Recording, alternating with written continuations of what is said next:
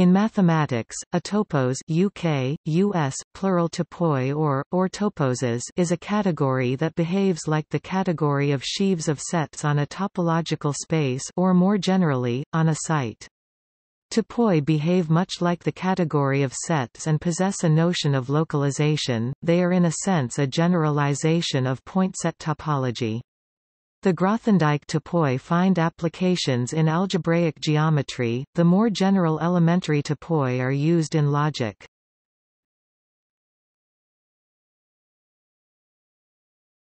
Topic: Grothendieck topoi in geometry. Since the introduction of sheaves into mathematics in the 1940s, a major theme has been to study a space by studying sheaves on a space. This idea was expounded by Alexander Grothendieck by introducing the notion of a topos. The main utility of this notion is in the abundance of situations in mathematics where topological heuristics are very effective but an honest topological space is lacking. It is sometimes possible to find a topos formalizing the heuristic. An important example of this programmatic idea is the étale topos of a scheme.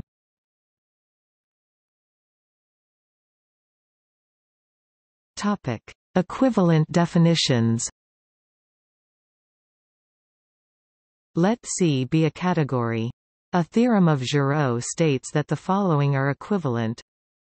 There is a small category D and an inclusion C left arrow curving right presh D that admits a finite limit preserving left adjoint. C is the category of sheaves on a Grothendieck site. C satisfies Giraud's axioms. Below, a category with these properties is called a Grothendieck topos. Here presh D denotes the category of contravariant functors from D to the category of sets. Such a contravariant functor is frequently called a presheaf.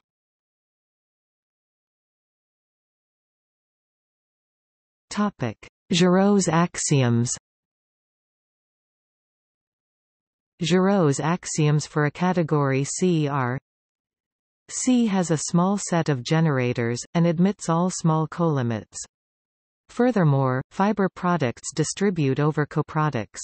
That is, given a set I, an I-indexed coproduct mapping to A, and a morphism A, the pullback is an I-indexed coproduct of the pullbacks. I element of I B I times A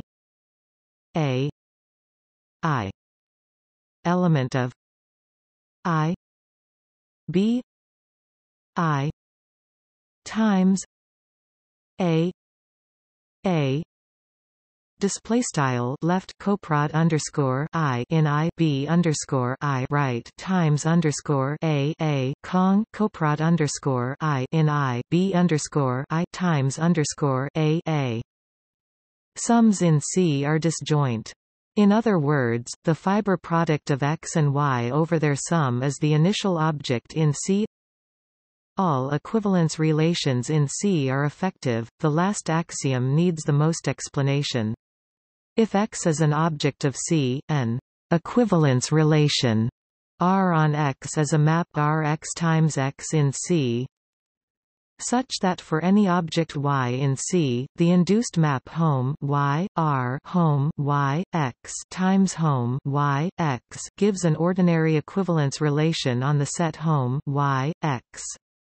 Since C has colimits, we may form the coequalizer of the two maps Rx, call this X R. The equivalence relation is effective if the canonical map R X times X R X display style R to X times underscore X R X is an isomorphism.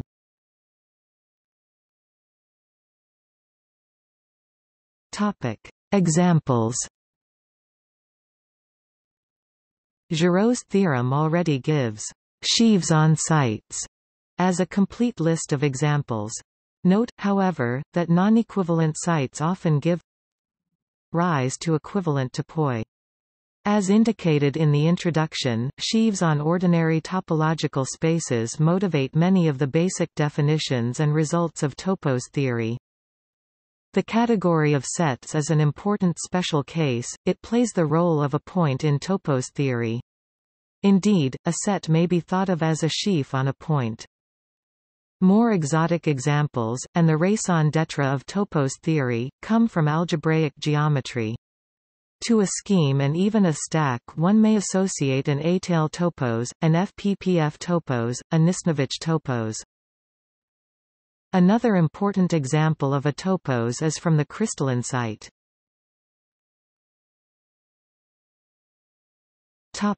Counterexamples. Topos theory is, in some sense, a generalization of classical point-set topology. One should therefore expect to see old and new instances of pathological behavior. For instance, there is an example due to Pierre Deligne of a non-trivial topos that has no points, see below for the definition of points of a topos.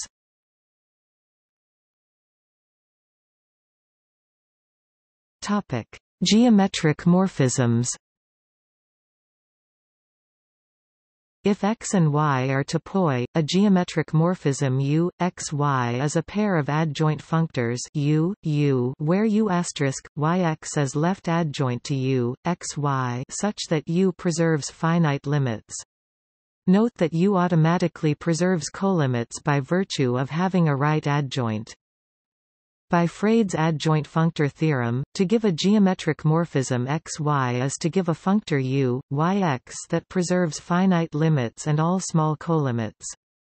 Thus geometric morphisms between topoi may be seen as analogues of maps of locales.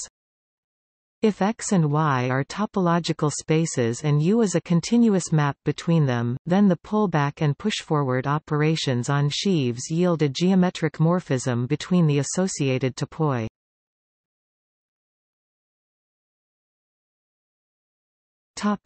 Points of topoi. A point of a topos X is defined as a geometric morphism from the topos of sets to X. If X is an ordinary space and X is a point of X, then the functor that takes a sheaf F to its stalk Fx has a right adjoint. The skyscraper sheaf functor, so an ordinary point of X also determines a topos theoretic point. These may be constructed as the pullback pushforward along the continuous map X, 1X.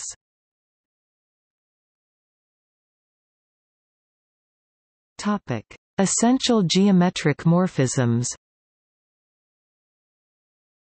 A geometric morphism U, U is essential if U has a further left adjoint U, or equivalently by the adjoint functor theorem if U preserves not only finite but all small limits.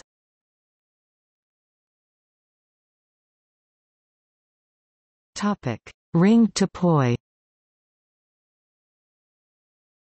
A ringed topos is a pair X, R, where X is a topos and R is a commutative ring object in X. Most of the constructions of ringed spaces go through for ringed topoi. The category of R-module objects in X is an abelian category with enough injectives. A more useful abelian category is the subcategory of quasi-coherent R-modules. These are R-modules that admit a presentation. Another important class of ringed topoi, besides ringed spaces, are the E-tail topoi of Deligne-Mumford stacks.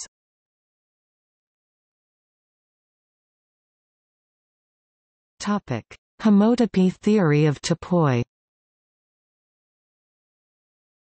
Michael Artin and Barry Mazur associated to the site underlying a topos a pro-simplicial set up to homotopy. It's better to consider it in Ho pro SS. C. Edwards. Using this inverse system of simplicial sets, one may sometimes associate to a homotopy invariant in classical topology an inverse system of invariants in topos theory.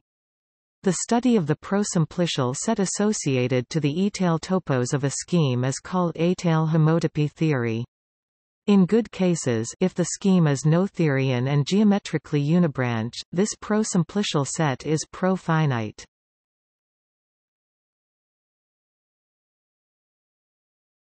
Topic: Elementary topoi, topoi in logic.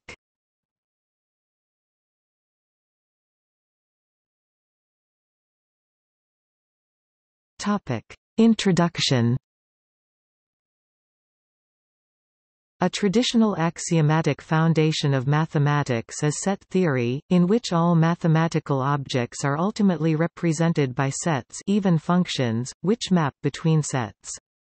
More recent work in category theory allows this foundation to be generalized using topoi. Each topos completely defines its own mathematical framework. The category of sets forms a familiar topos, and working within this topos is equivalent to using traditional set-theoretic mathematics. But one could instead choose to work with many alternative topoi. A standard formulation of the axiom of choice makes sense in any topos, and there are topoi in which it is invalid. Constructivists will be interested to work in a topos without the law of excluded middle. If symmetry under a particular group G is of importance, one can use the topos consisting of all G sets. It is also possible to encode an algebraic theory, such as the theory of groups, as a topos, in the form of a classifying topos. The individual models of the theory, i.e. the groups in our example, then correspond to functors from the encoding topos to the category of sets that respect the topos structure.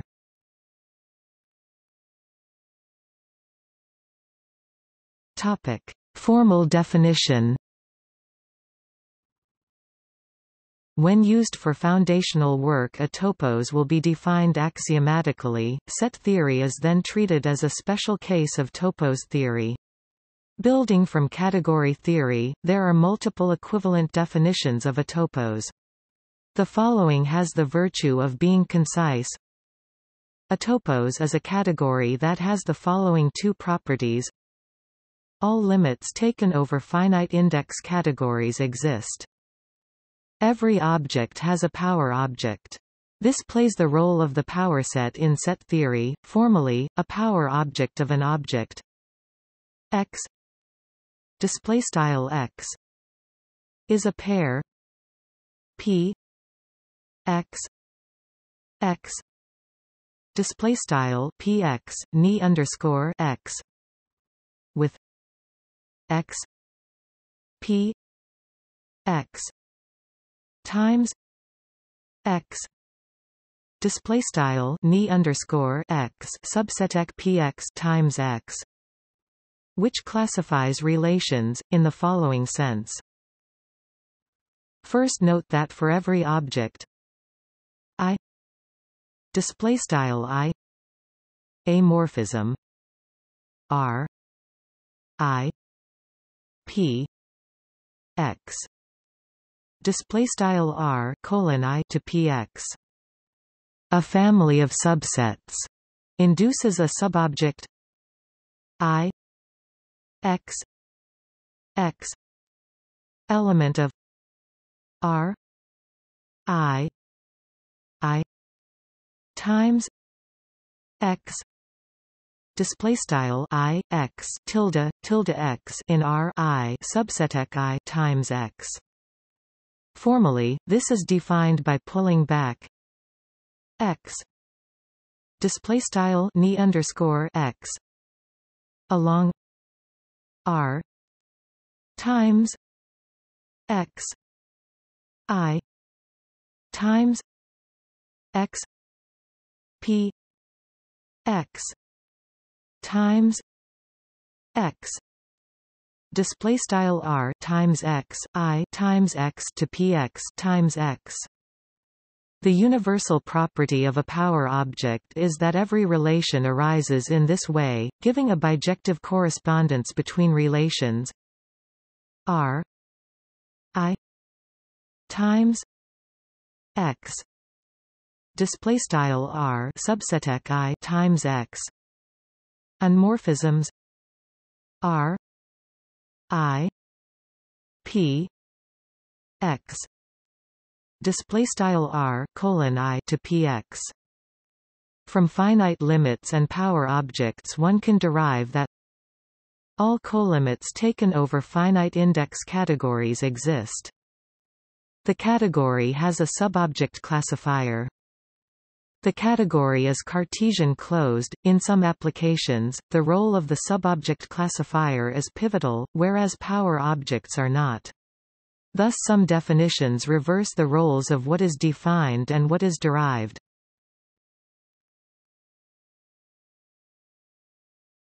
Topic: Logical functors. A logical functor is a functor between toposes that preserves finite limits and power objects. Logical functors preserve the structures that toposes have. In particular, they preserve finite colimits, subobject classifiers, and exponential objects.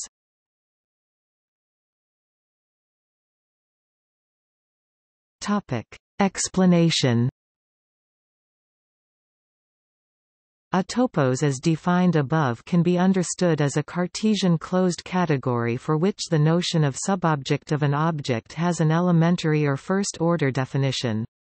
This notion, as a natural categorical abstraction of the notions of subset of a set, subgroup of a group, and more generally subalgebra of any algebraic structure, predates the notion of topos. It is definable in any category, not just topoi, in second-order language, i.e. in terms of classes of morphisms instead of individual morphisms, as follows. Given two monics m, n from respectively y and z to x, we say that m n when there exists a morphism p, y z for which n p equals m, inducing a preorder on monics to x when m n and n m we say that m and n are equivalent. The subobjects of X are the resulting equivalence classes of the monics to it. In a topos, subobject becomes, at least implicitly, a first-order notion, as follows. As noted above, a topos is a category C having all finite limits and hence in particular the empty limit or final object 1. It is then natural to treat morphisms of the form x, 1x as elements x element of x morphisms f, x y thus correspond to functions mapping each element x element of x to the element fx element of y, with application realized by composition. One might then think to define a subobject of X as an equivalence class of monics M, X, X having the same image or range Mx, X element of X.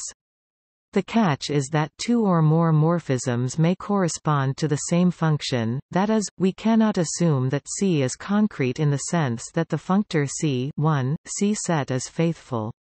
For example, the category GRPH of graphs and their associated homomorphisms is a topos whose final object 1 is the graph with one vertex and one edge, a self-loop, but is not concrete because the elements 1G of a graph G correspond only to the self-loops and not the other edges, nor the vertices without self-loops. Whereas the second-order definition makes G and the subgraph of all self-loops of G with their vertices distinct subobjects of G unless every edge is, and every vertex has, a self-loop, this image-based one does not. This can be addressed for the graph example and related examples via the Uneda lemma as described in the further examples section below, but this then ceases to be first-order. Topoi provide a more abstract, general, and first-order solution. As noted above, a topos C has a subobject classifier omega, namely an object of C with an element T element of omega, the generic subobject of C, having the property that every monic M, X, X arises as a pullback of the generic subobject along a unique morphism F, X omega, as per figure 1. Now the pullback of a monic is a monic, and all elements including T are monics since there is only one morphism to 1 from any given object, whence the pullback of T along F, X omega is a monic. The monics to X are therefore in bijection with the pullbacks of T along morphisms from X to omega. The latter morphisms partition the monics into equivalence classes each determined by a morphism F, X omega, the characteristic morphism of that class, which we take to be the subobject of X characterized or named by F. All this applies to any topos, whether or not concrete. In the concrete case, namely C(1), faithful, for example the category of sets, the situation reduces to the familiar behavior of functions. Here the monics m, x, x are exactly the injections 1 functions from x to x, and those with a given image mx, x element of x constitute the subobject of x corresponding to the morphism f, x omega for which f-1 t is that image. The monics of a subobject will in general have many domains, all of which however will be in bijection with each other. To summarize, this first-order notion of subobject classifier implicitly defines for a topos the same equivalence relation on monics to X as had previously been defined explicitly by the second-order notion of subobject for any category. The notion of equivalence relation on a class of morphisms is itself intrinsically second-order, which the definition of topos neatly sidesteps by explicitly defining only the notion of subobject classifier omega, leaving the notion of subobject of X as an implicit consequence characterized and hence nameable by its associated morphism f, X omega.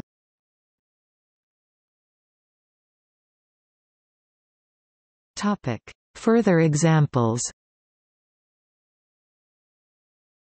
Every Grothendieck topos is an elementary topos, but the converse is not true since every Grothendieck topos is cocomplete, which is not required from an elementary topos. The categories of finite sets, of finite G-sets actions of a group G on a finite set, and of finite graphs are elementary topoi that are not Grothendieck topoi. If C is a small category, then the functor category SETC consisting of all covariant functors from C to sets, with natural transformations as morphisms is a topos. For instance, the category GRPH of graphs of the kind permitting multiple directed edges between two vertices is a topos. A graph consists of two sets, an edge set and a vertex set, and two functions s, t between those sets, assigning to every edge E its source s E and target t E. GRPH is thus equivalent to the functor category SETC, where C is the category with two objects E and V and two morphisms s, t, ev giving respectively the source and target of each edge. The Unata lemma asserts that COP embeds in SETC as a full subcategory. In the graph example, the embedding represents COP as the subcategory of SETC whose two objects are V as the one-vertex no-edge graph and E as the two-vertex one-edge graph both as functors, and whose two non-identity morphisms are the two graph homomorphisms from V to E both as natural transformations. The natural transformations from V to an arbitrary graph functor G constitute the vertices of G, while those from E to G constitute its edges. Although SETC, which we can identify with GRPH, is not made concrete by either V or E alone, the functor U, GRPH set 2 sending object G to the pair of sets GRPH V, G, GRPH E, G and morphism H, GH to the pair of functions GRPH V, H, GRPH E, H is faithful. That is, a morphism of graphs can be understood as a pair of functions, one mapping the vertices and the other the edges, with application still realized as composition but now with multiple sorts of generalized elements. This shows that the traditional concept of a concrete category as one whose objects have an underlying set can be generalized to cater for a wider range of topoi by allowing an object to have multiple underlying sets, that is, to be multisorted.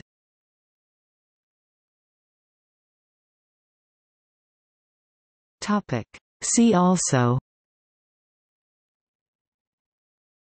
History of topos theory, Homotopy hypothesis, Intuitionistic type theory, Infinity topos, Quasitopos.